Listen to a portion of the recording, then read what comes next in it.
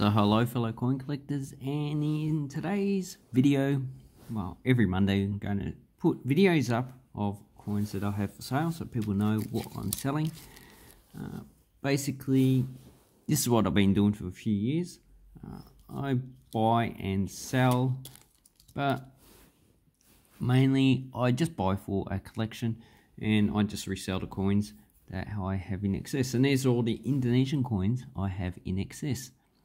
So what I have is the first coins, 1951, 10 cent. I don't have any 1, 5 or 25 cent to sell. I just have these ones. The 1951 had a mintage of 250 million. So quite a common coin. So in this condition, this is a nice condition to have for your collection. It has Jawi, Indonesia. And in this condition, you know, pretty much not worth much. So I'll just sell these for a whole bundle. So they're the 1951. And then we have a lot of 1954 coins. This one has a lower mintage of 50 million. It's still quite high for a coin collection. And these should be quite easy to get if you look on eBay. So these are minted in the Netherlands, in the Utrecht Mint. And I think they closed that down because coin circulation around the world is pretty much going down. In the richer countries, which have a well-developed internet system, in third world countries that probably still rely on cash quite a lot. And on the back we have the coat of arms of Indonesia.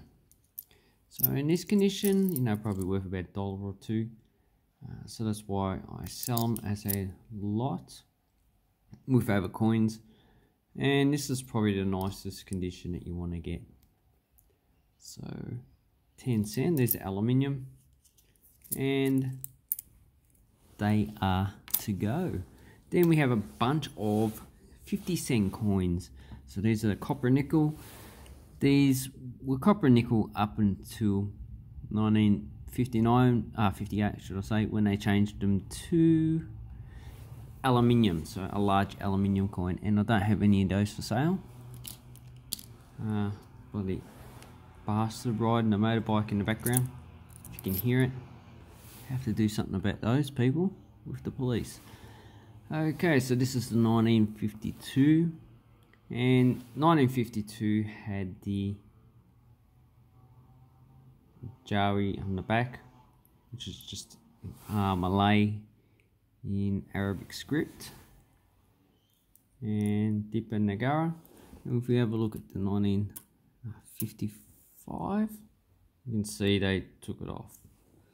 So 1952, what's the mintage? I need to get it up.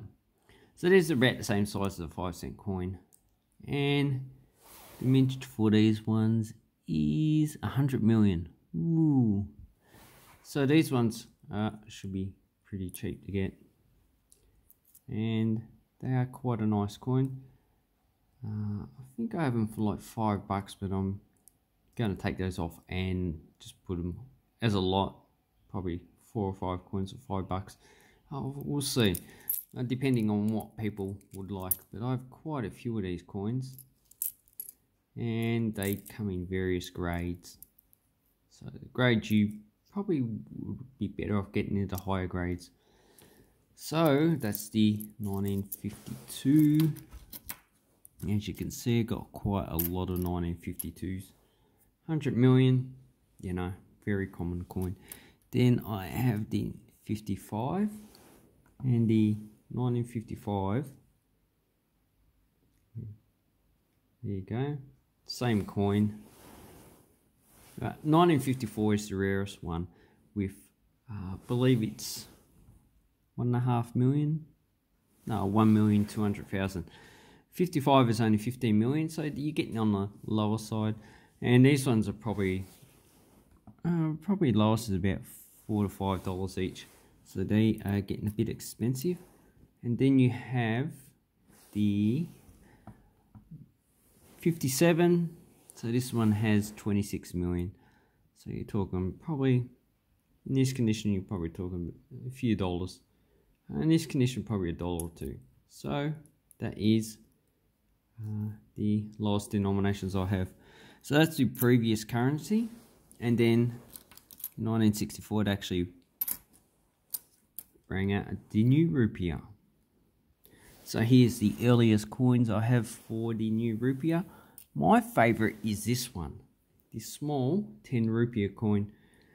They changed it in 74 to a bronze plated steel. You can see it's still there because this is just too small.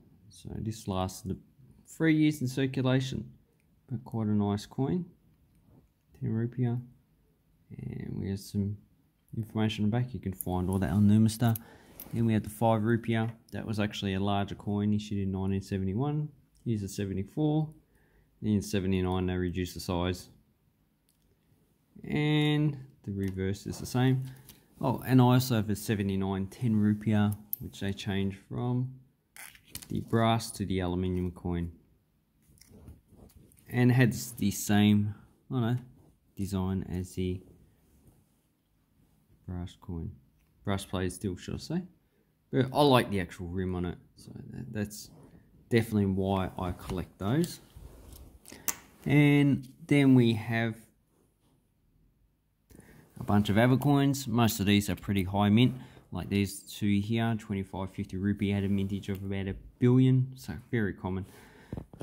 And you can get them in high grades. So I've got this one here is in pretty good condition, and I've got autofocus off, should I say. So that's a pretty nice coin. And then you can get terrible ones like this, so you just sell those as bulk lots to anyone who wants them. And we got the 500 rupiah that circulated in the 90s and 2000s. So 2003 was the last year, and then they replaced it with aluminium coin. So here we have the aluminium coins. These are the current circulating coins. So this is a previous version with the birds. And then I have a whole set of current Indonesian coins for $5 or something.